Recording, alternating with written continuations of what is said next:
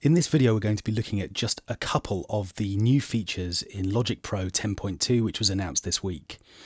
So by far and away, the headline news really is the inclusion of Alchemy, following on from Apple's purchase of Camel Audio earlier this year.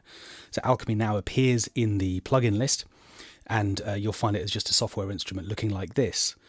So the main window allows you to browse directly from a tab within the Alchemy window itself, or you can use Logic's own browser to find content as well.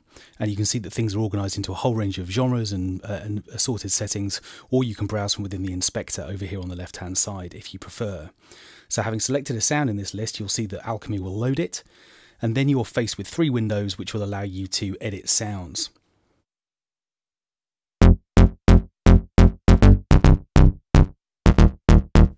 So here's just one of the bass patches, and you'll see that one of the things that is available is this pad down here in the bottom left hand corner, which will allow you to move through different variations of the same sound with different characteristics.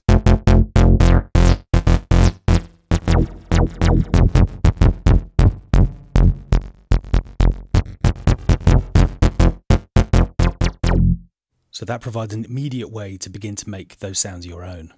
So here in the simple view, we've got an opportunity to see a shortened version and see how these pads relate to the parameters they're affecting.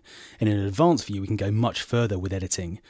And the great news here is that we've got 4 separate sound sources, which can obviously borrow from the vast internal library within Alchemy, or you can import audio, including importing sounds from your EXS factory library. So it'll be very interesting to see whether or not this actually spells the end of the XS24 over a longer period of time, whether or not Apple consider Alchemy to be its natural replacement. You can even drag and drop audio here as well if you prefer. Now, speaking of audio, we've also got one really nice improvement within the Loop browser. For a start, there's masses more content in a whole range of styles, musical styles, as well as expanding on content which we've sort of had already in Logic. But within here, you'll find that when you first boot 10.2, you'll completely refresh the loop browser. And if you download all the additional content, you'll find, amongst other things, some loops in a disco style, for instance. So if we select a beat loop within here and just drag and drop something onto a new audio track, one of the nice new features within Logic 10.2 is non-destructive reversing of audio regions. So you can see that if I expand the view over here on the left-hand side, I have this new reverse option. So let's hear the loop forwards.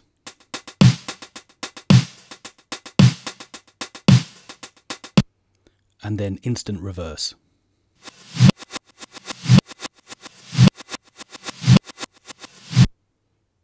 So that's going to be extremely welcome so that you can instantiate reversing on a per track basis. And also to look at one of the administrative changes in 10.2, what we've now got a chance to do is to set up custom icons. So for those of you who don't like Logic's own icons, it's possible to go and find any old PNG file or JPEG and use that as a customizable icon. So you can see that this picture I had on my desktop is now being used as the icon, and we can select multiple tracks and do the same thing.